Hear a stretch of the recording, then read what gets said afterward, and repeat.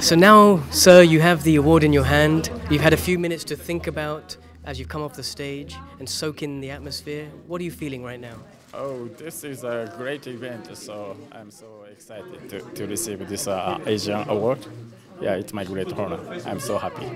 Award shows like this often can bring new attention to technology. Perhaps people have never discovered what you do in the field of technology before. For somebody that's trying to, maybe a young person out there that's aspiring to achieve something, what advice could you pass on now that they're looking at you now?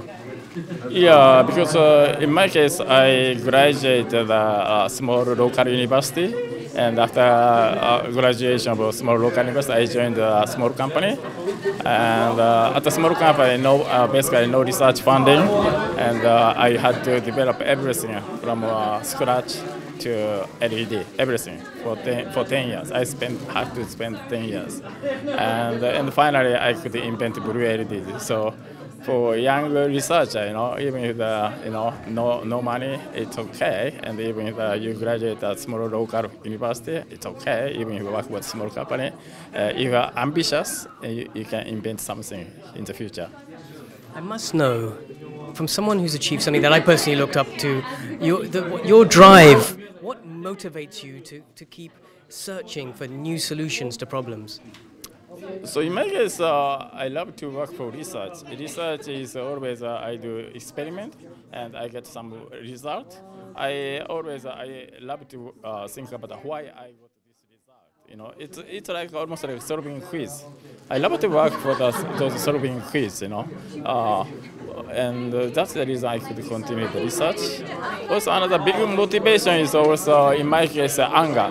All people have some complaints, some anger to friends, teacher, and the company. I use those anger to my, incentive to work hard.